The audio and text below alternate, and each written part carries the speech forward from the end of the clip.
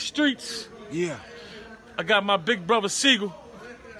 It's going down. King Ab. Just about like a week ago, Beanie Siegel and AR-Rap dropped this video letting the people know they'd be collaborating. And Beanie Siegel passed the torch, you know, so to say, to AR-Rap. Well, this morning, everybody's waking up to the news that Philly rapper AR-Rap and 8 other people were charged and indicted, you know, on federal drug charges, which includes conspiracy to distribute 5 kilograms or more of cocaine, 280 grams of crack, 50 grams of methamphetamine, and 100 grams of heroin, you know, in the city of Philadelphia. Now, federal, you know, prosecutors are pretty much saying that AR-Rap and 8 others conspired to bring drugs from California and to bring them through to Philadelphia and distribute them on the street. Now, U.S. Attorney William McSwan, you know, stated that charges alleged in the superseding indictment are extremely serious, and if convicted, these defendants are facing major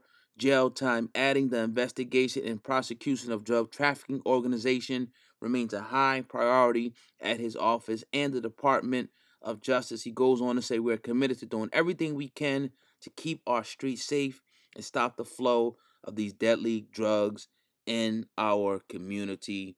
Man, I'm going to reserve my judgment, you know, what I want to say later to the live show tonight on the podcast. Make sure y'all check us out. But yeah, man, this is coming by way.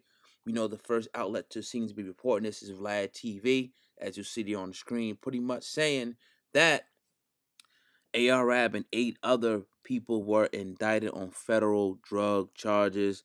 Man, oh man, like I said, I'm gonna you know, give my, you know, opinion later on this. So yeah, man, that is what it is. We'll leave, you know, the link, you know, to all our social media and all that stuff, you know, in the description box.